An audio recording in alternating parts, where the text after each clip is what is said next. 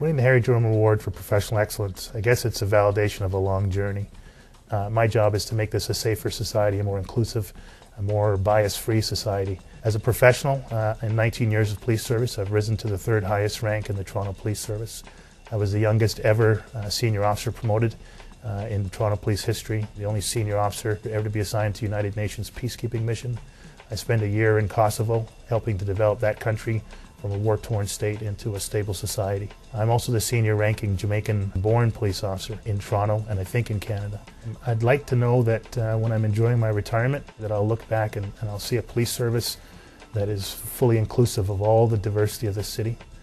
If I was to define myself in one word, I'd have to say servant, public servant.